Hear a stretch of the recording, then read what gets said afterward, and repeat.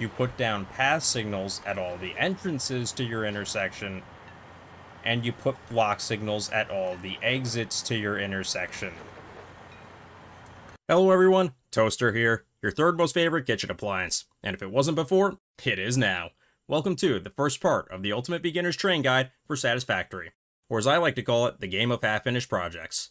You love them, you hate them, maybe you never even considered using them, but trains in Satisfactory are an awesome way to transport materials around your world. It may not be the most efficient way, but once you get your rail network up and running, man does it look cool. And building a rail network can also really tie your whole world together, bringing a very unique and organic network to a very grid-like and artificial factory.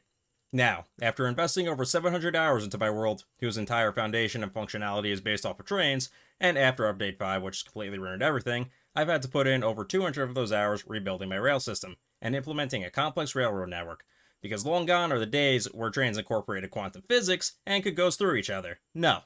Now all of a sudden, they have to be realistic, and slam into each other, and derail, and cause traffic, and give me headaches. But, after spending so much time rebuilding my rail network, I can confidently say that I have learned a lot about how trains function in Satisfactory. And I understand that the newly added collision system, in combination with the dreaded rail signals, can be a bit off-putting to players who've never used trains before. But not to worry, because I'm here to pass on my knowledge to my fellow Fix-It employees. So sit back, relax, grab yourself a handful of barrel nuts, pull your lizard doggo in close,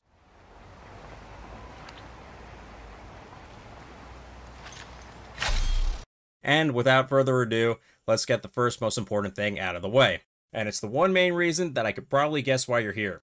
The one thing that has prevented your rail network from functioning properly. The one thing that has you confused, angry, struggling. It's, of course, the dreaded pass signal.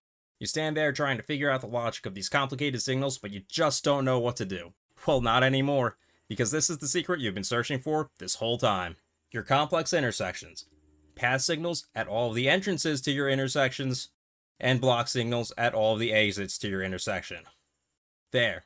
That's it. That's the secret. If there's one thing to take away from this guide, it's that. I guarantee you that this will solve 95% of your problems. Now, I open with that as I feel that it's one of the most common issues with trains in Satisfactory, especially in regards to path signals, since they're not very well explained in game and there are no real tutorials. So I wanted to get that out of the way first, but we'll go further in depth into that in another video in this series. First, we'll be starting off with the most basic concepts of trains, which is intended for new players. So if you're good with the bare basics, then check out the bookmarks in this video and skip ahead to your desired section. Or you can go ahead and skip to one of the next videos in the series. If you're new and you need a complete crash course on trains, then stick around because we're going to go ahead and tackle the complete basics. Trains and all necessary components to create a rail network are unlocked at Tier 6 at the hub. This includes stations, freight platforms, rails, trains, freight cars, and signals. You can find all the related train buildables you need under the Transport tab of the Builder menu. All the resources you need to construct a rail network include concrete, cables, copper sheets, pipes, steel beams, motors, heavy modular frames, circuit boards, and computers. Not too bad in the grand scheme of things. First up, we have our rails. Rails use one pipe and one steel beam to construct a short section of rail, which increases in cost the further you drag it out.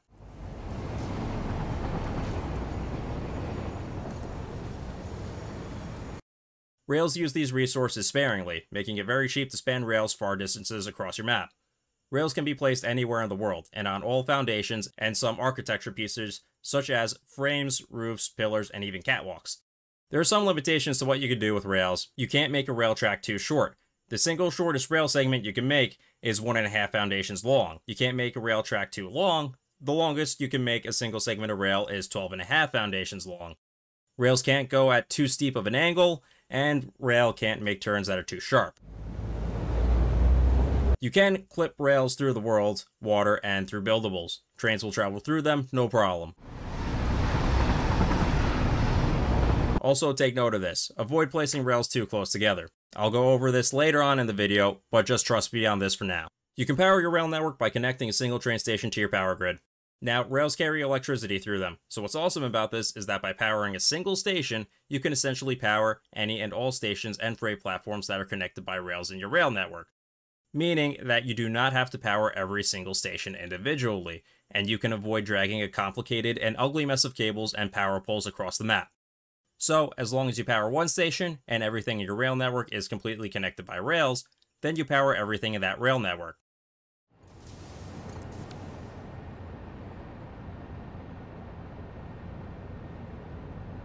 What's even cooler is that you can then go to a completely separate station from the one you initially powered, and you could go ahead and drag a cable from it and connect that to a factory. And as you'll see, it will now power that factory. Since that station is being powered from your rail network now, which in turn is drawing power from your electrical grid, that station can then extend your power grid and power anything that you connect it to. This is great, as you can use your rail network as a means to extend your power grid to your remote factories seamlessly and without dragging ugly power poles and cables across the map.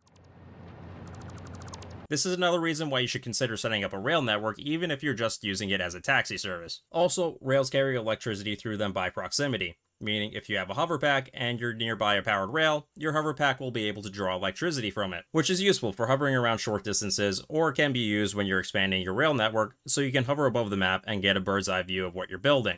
This makes it much easier to place down rails, and again, can be done without dragging power lines across the map. The power requirements for your rail network are as follows. Train stations use 50 megawatts of power at all times. Freight platforms require 50 megawatts each, but only when loading or unloading goods.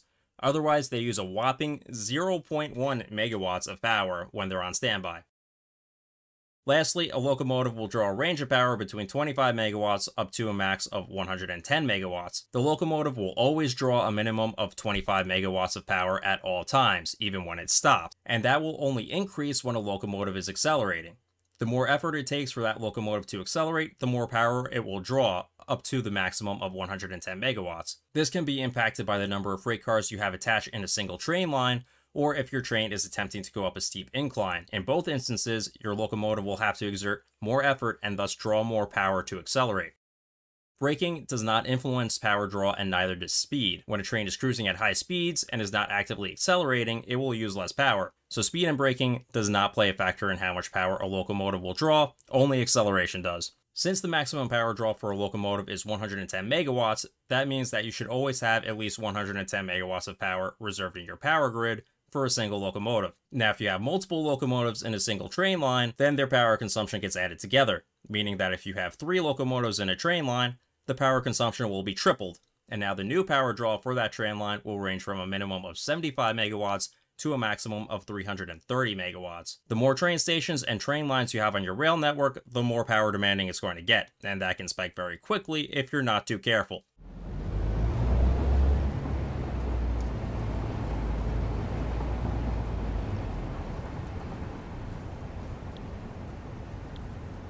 The speed for a locomotive is, of course, 0 kilometers per hour at a dead stop, and can accelerate to a speed of about 120 kilometers per hour on average on a flat surface.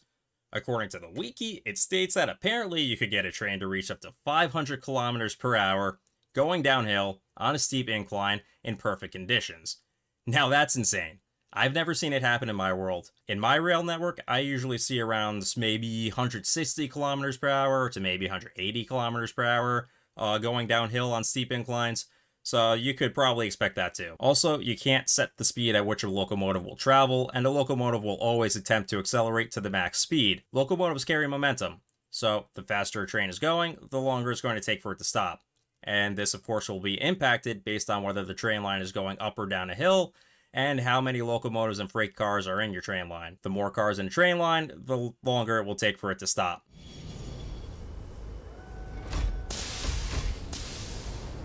Locomotives must be placed on rails. They cannot be freely placed out into the world. After placing a locomotive on a rail, you can then attach additional locomotives or freight cars to it. They will snap together automatically to create a single entity.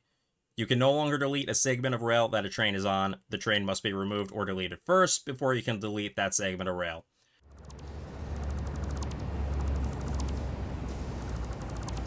Also, you can't delete trains or freight cars when they're moving. You have to wait for them to stop moving first. If your locomotive or freight car is gingerly sliding down an incline, then again, you have to wait for it to stop before the game will let you delete it. At the moment, train lights will always stay on. They can't be turned off. Also, we cannot hurt you. I mean, trains cannot hurt you. If they hit you, they'll either push you out of the way or they'll go right over you, forcing you to go underneath us. I mean them. You can hop into a locomotive by pressing E on it, and you can manually drive it around. You can access a freight car by pressing E on it, and you can manually load and unload resources. You can have fun with this in the meantime before we get into automation. In order to automate a rail network, you'll need at least 2 train stations. Note that when placing a train station, it is directional, one way only. Whichever way the arrow faces is the way that a train must travel, and it's also the direction that a train will attempt to enter the station, so keep that in mind. If you have the station facing the wrong way, then the train will refuse to travel there, even if there's a clear path for it.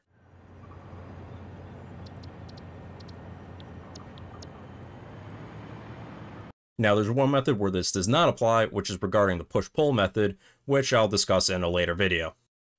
There are two types of functional platforms and two types of decorative platforms. The freight platform, which is used for loading and unloading your dry goods, and the fluid freight platform, which is used for the loading and unloading of your fluids.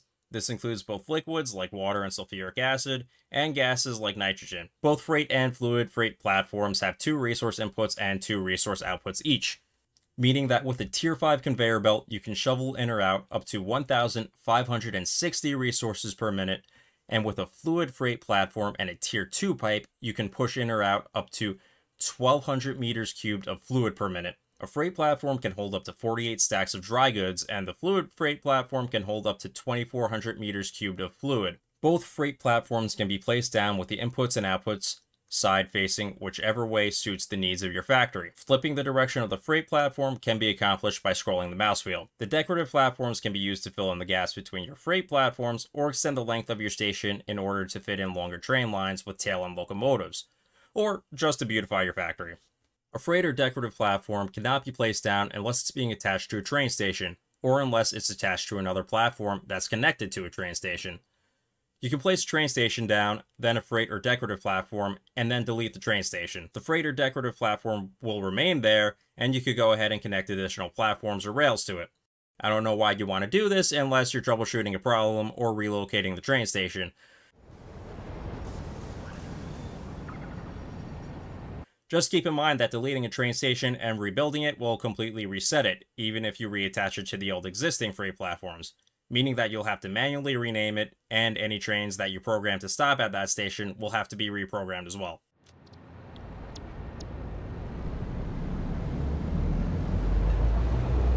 Now, you may have heard me refer to a train line. A train line is a word that I just made, but it's just any combination of locomotives and freight cars that will move and act as a single entity. The locomotive that is facing in the proper direction and that is at the front of your train line will be the lead train. The lead locomotive will always be the part of your train line that will stop at a train station, regardless of how many locomotives are in your train line. Additional locomotives can be added to your train line. It won't increase its speed, but it will help with acceleration, including helping your train line fight steep inclines. This is especially useful in train lines that are extremely long, but again, the more locomotives you add to a train line, the more power they'll require. Now, a few things to note. Automated trains can't go in reverse, but you can have trains facing opposite directions at the opposite ends of your train line.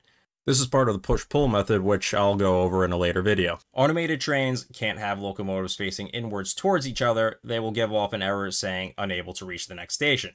This also goes if you're trying to get creative by placing freight cars in front of a locomotive. This won't work either for the same reason. You can still manually drive them this way, you just can't automate them. A single freight car can carry either a combination of dry goods or a single type of fluid, but not both at the same time. It's important to note that dry goods can only be loaded and unloaded at a freight platform and fluids at a fluid freight platform. By this I mean you can't load a fluid from a fluid freight platform onto a freight car and then try to unload it at a dry goods freight platform. For obvious reasons, it won't work. A freight car doesn't need to be programmed to take a certain resource. It will be done automatically depending on which freight platform it's stopped at. A single freight car can carry up to either a combination of 32 stacks of any dry good or up to 1,600 meters cubed of a single type of fluid, which is significantly less than what your freight stations can hold. Fluids cannot be mixed for obvious reasons, but dry goods can. Most people generally don't mix dry goods in a single freight car as it tends to complicate things, so it's generally safer to use separate freight cars for different resources. But it is possible to do so, and perhaps it could be beneficial to your specific situation, such as if you're producing very small quantities of resources, or if you're producing resources uniformly in a 1-to-1 ratio. When you place down a freight platform, you must set that platform to either load or unload the resources from a freight car, which will depend on your needs. To do this, you have to approach that platform, select the default key E to enter its configuration menu, and at the bottom left under train settings there will be a toggle switch to set that platform to either unload or load resources. go ahead and set that toggle switch to your desired position. Keep in mind that by default, it will be set to load. So if you need the resource to unload at a specific platform, then make sure that you go ahead into that menu and hit that toggle switch. Regardless of whether I need a resource to load or unload, I like to double check every time I put down a freight platform, just for peace of mind. If you programmed a train line to go to a station to load or unload resources, then when that train line reaches that station, it will start the docking process automatically. All freight cars in that train line that have stopped at a freight platform will dock, and they will load or unload their respective resource. The docking animation takes precisely 27.08 seconds to complete. When your train is docking, both the freight car and the freight platform will become inaccessible. Also, unlike truck stations, when a freight platform is undergoing the docking animation, it will stop spitting out resources from the freight platform until the animation has completed. Keep that in mind if you're an efficiency nut, because you'll have to calculate that 27.08 seconds of delayed resources into your equation, if that's important to you. In order to automate a train line, your rail system must, of course, have at least 2 stations, both connected to each other in a closed loop, excluding the push-pull method, and must also be powered. Simply go up to a train station and hit the default key E to open up the configuration menu. The first thing you'll see in this menu is the power usage stats of your power grid, and you can set the name of the train station that you currently have selected. From there, up top, you'll see the timetable tab. Hit that and it will bring you to the timetable menu. From there, you'll see a list of all the trains on your network, and a map strictly showing the locations of your trains and train stations in real time. From this menu, you can configure all the trains that are connected to the same rail network that your station is connected to. If you have 2 separate networks that aren't connected to each other by a railway, then the trains and stations on that separate network won't show up. If you use a rail to connect these 2 separate networks, then it will combine them into one network, making all trains and stations from both networks available on this list. Also, a rail does not have to be physically connected to another rail in order to combine a network. They can simply touch or cross over one another, and it will combine those separate networks just the same. Now go ahead and select the train that you'd like to automate. It will bring up a new menu. From here, you can name the selected train, and you also have 2 options: edit timetable and turn on or off self-driving. We want to automate our train, so go ahead and turn on self-driving. The train won't do anything yet, not until you program its timetable. It'll just yell at you and tell you that there's no timetable yet. So let's go ahead and fix that. The timetable is where we set the destinations for the train. So select that tab and it will bring you to yet another menu. On the left, you have available stations, which are all the train stations that are attached to the current network.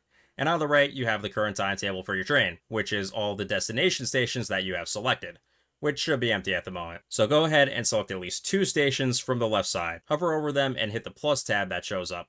This will add those stations to the current timetable for your currently selected train. Once you've selected the desired stations, you can change the order of them by dragging them around. Trains will travel from one station to the next in order from top to bottom. So ideally, it's beneficial for you to pick the most efficient and direct route for your train. One of the most important pieces of information to keep in the back of your mind at all times is that a train will travel from one station to the next in the absolute shortest distance possible. It's not going to take the fastest path or the least used path or the path that has the least amount of traffic. No, it's always going to take the shortest possible distance between stations. When you hover over a station, you can see where it is on the map on the right, which is useful for determining the order of travel you want to set for the currently selected train and the timetable. Also, you can hover over the stations in the timetable for the selected train and you'll see 2 options, an X and a cogwheel.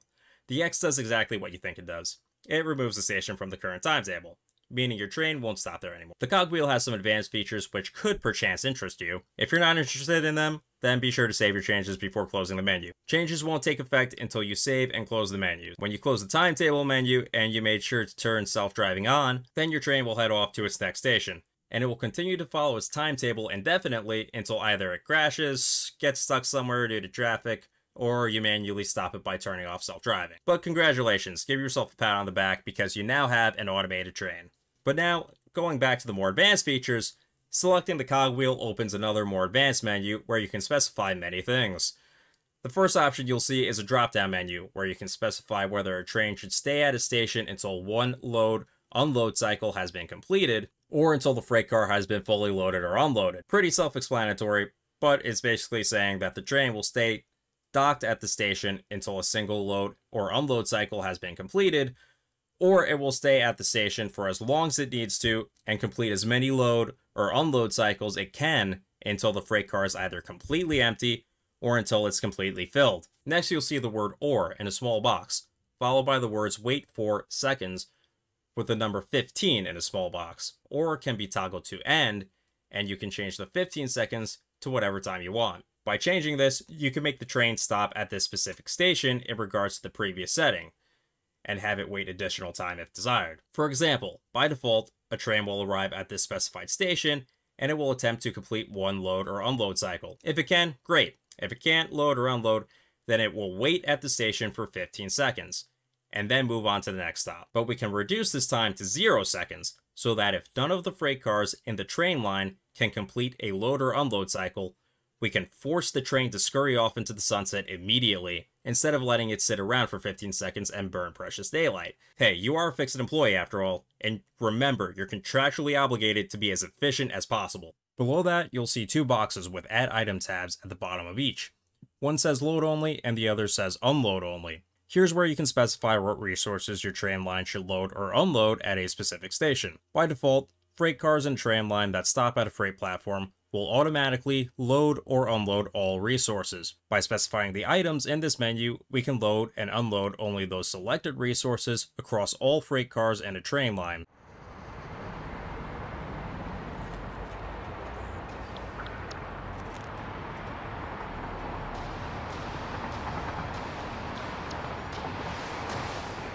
Even if they're mixed with another resource in a single freight car. So again, it's a situational feature, but it can be useful.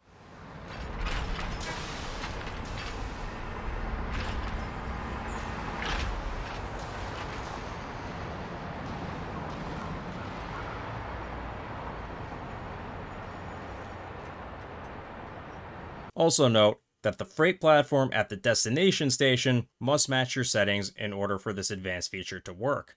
And by this I mean that if you program a train to stop at a station and want it to unload concrete only, then the freight platform at that station must have its toggle switch set to unload.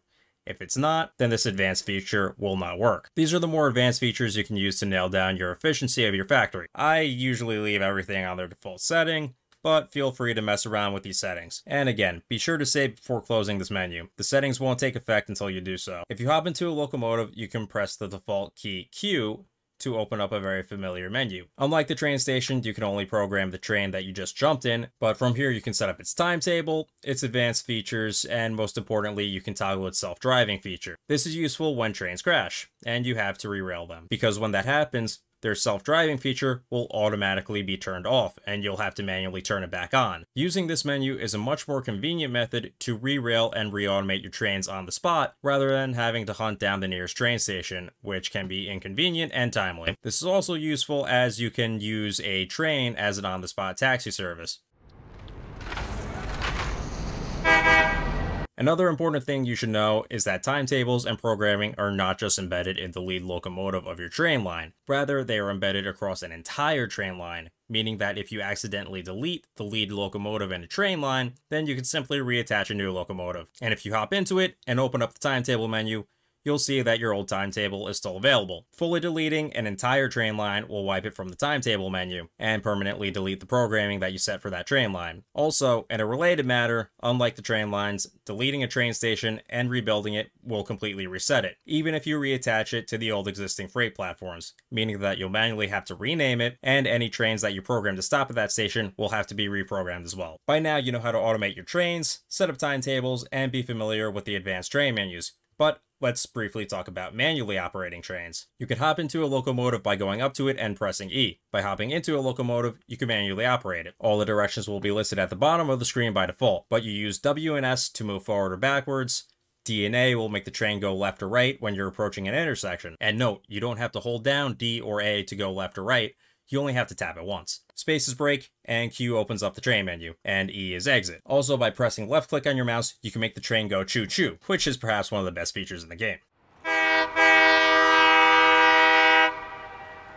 Now, if you're operating a train line with freight cars and you want to load or unload resources at a station, then all you have to do is drive the train into that station, line it up as best as you can, and then you should see on your screen, press F to dock. Now you can load or unload your resources manually at your train stations. Also, if you think that mistakes were made, you can press Q to open up the train menu, and you'll have the option to cancel docking. The cancel docking feature is also available for your automated trains as well, which can be accessed directly in the queue menu of the train you enter, or available globally for any train line by directly accessing that train through a train station. Now, it won't cancel the animation, but it will prevent resources from being transferred. And there will also be a funny visible glitch where you'll have a freight car whose freight container is missing or is visible when it shouldn't be. Also important to note that when trains are automated, you can't manually control them. So if you'd like to take control of an automated train, you'd have to hop into that train, then you'll have to open up the train menu and then turn off self-driving. Then you can manually take control of the train.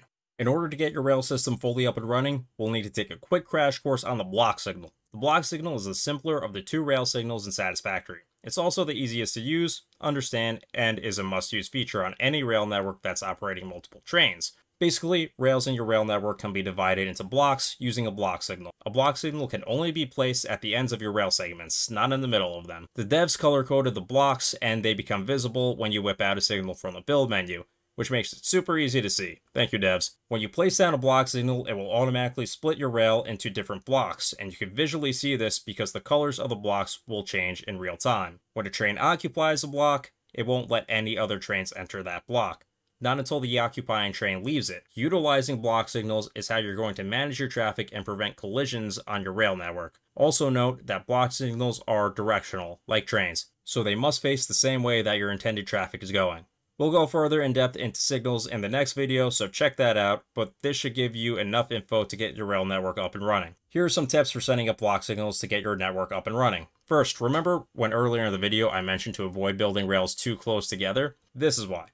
Block signals don't just affect the rail that they're attached to. They also affect any rail that is touching it or that is in close enough proximity to it. Meaning that if you build your rails too close together, not only can it cause collisions with the other trains, but they can also be accidentally programmed into a nearby block signal when you never intended for it to do that. So keep that in mind when building your network. For block signal placement, place block signals both at the beginnings and at the ends of your train stations. This will prevent other trains from trying to enter a station that's already occupied by a train. Next up, place block signals at all the entrances and at all of the exits to your intersections. This will prevent trains from crashing into each other when they try to enter an intersection. If you want to get super fancy and jump ahead of the curve and incorporate path signals into your intersections, then go ahead and return to that caveat at the beginning of the video. Path signals at all your entrances and block signals at all the exits to your intersection. Also, I'd recommend frequently placing block signals along a rail network to help keep your traffic moving. That's all you need to know about block signals for now. It's honestly as simple as that. Now that you're building large rail networks where you probably have included intersections in them and have multiple trains operating on them, you're likely to encounter collisions, traffic, and situations where your trains are stopped in their tracks and taunt you with warning lights for reasons that you don't understand. There are two types of collisions. Low-speed collisions where trains will not derail and will just tap into each other. Come. Let us gingerly touch our... And high-speed collisions where trains that are going too fast will slam into each other and completely derail.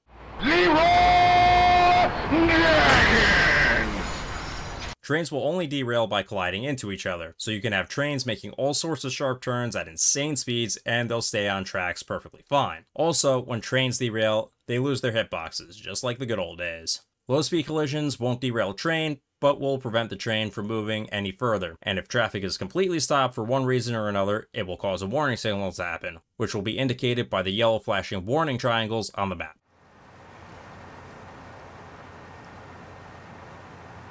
High-speed collisions resulting in a derail will be indicated by an audio cue and a notification popping up on the left side of the screen.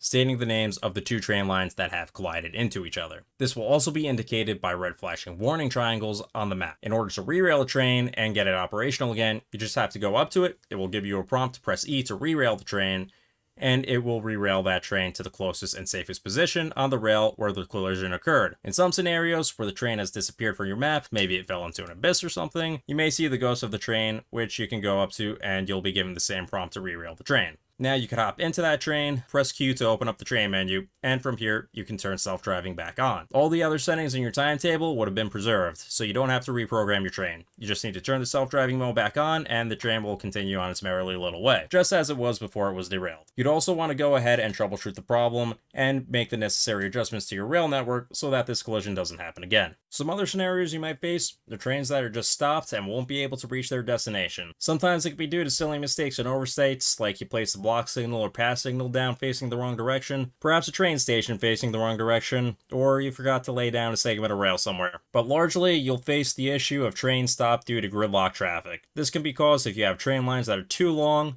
rail segments that are too short, intersections that are too close together, or intersections that are too complex, all of which can cause a myriad of problems, including traffic and gridlock. Another thing that could happen is that even if a train were to derail and has been completely knocked off the track, other trains will still stop and wait until the derailed train has been re-railed and then moved out of the way. We'll go over methods to solve these problems in another video, so make sure to look out for that.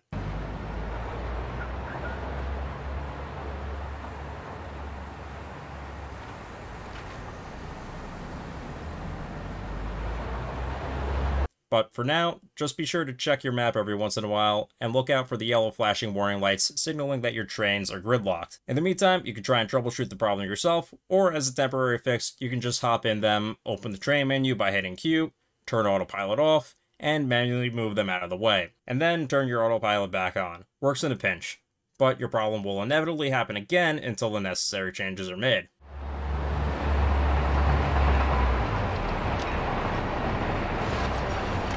But with that, you'll know and understand the basics of trains in Satisfactory, and you'll be able to set up and successfully automate your rail network. This is Satisfactory, so you can build as many rail networks and as many different rail systems as you want in any crazy or complex way that you could think of, so have at it. For further in-depth videos on train logic, path signals, building strategies, and troubleshooting tips, be sure to look out for the next video on this guide, which I will be releasing soon if it's not already out. And that's the complete basics for trains and the first part of this guide. I originally intended to just make one video explaining everything, but there was just way too much information to fit in one video. So now I'm going to split it up into multiple parts. This is my first guide and my first officially fully edited video. I had no idea how demanding it was to make a video like this, but I had a lot of fun doing it. Not only do I have to finish the other parts of this guide, but I will also be making more Satisfactory guides, more video game guides, and more video game content in general in the future. Thank you so much for watching. If this video helped you out, then be sure to like and subscribe. Also check out my account on Rumble. I post the same content over there as well. You can find a link for it in the description below. Thanks again.